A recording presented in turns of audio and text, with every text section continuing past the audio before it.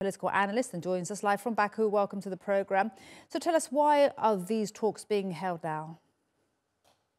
Thank you for having me in your program. I think no need to expect very serious results from the Putin-Aliyev Pashinyan meeting held in Sochi today, because this meeting is only intended to maintain Russia's influence mechanism in the region and is a response to the United States and Europe. Because before that, meetings between Azerbaijan and Armenia were held in the United States and in Europe, and official Washington and the European Union are trying to conduct a mediation mission. And of course, this is against Russia's interest in the South Caucasus. And in this regard, Vladimir Putin is trying to show that Russia can be the only mediator in this conflict, and by meeting with Aliyev and Pashinyan from time to time. But it is not in the interest, to be honest, of Russia to solve this conflict once and for all, because if a peace agreement, peace treaty is signed between Azerbaijan and Armenia, it means that there will be no need for Russian peacekeeping forces to stay in the region.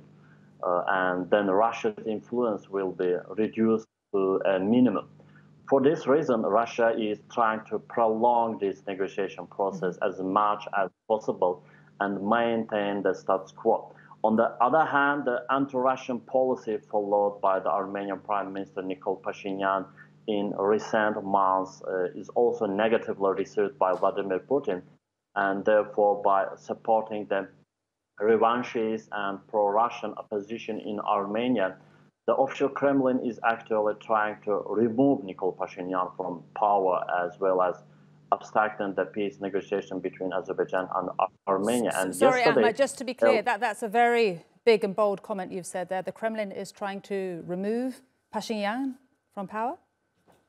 Yes, because of Pashinyan's recent pro-West policy and very intensive contacts with Washington and European Union, and it is negatively received by Kremlin. And yesterday, a large protest action was held in Karabakh, in the city of Khankandi, against Azerbaijan, as well as against Nikol Pashinyan. And the Armenians in Karabakh declared that they do not want to live within the Azerbaijan Republic, and that they want Russian troops to remain in Karabakh.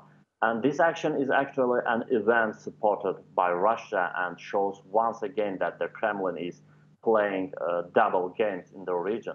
But in any case, the goal of Azerbaijan does not change. The Azerbaijan side demands the fulfillment of the requirements of the tripartite agreement, date November 10, 2020. And according to this agreement, all military units belonging to Armenia should be completely removed from the territories of Azerbaijan, and Karabakh and the surrounding areas should be completely under the control of Azerbaijan army.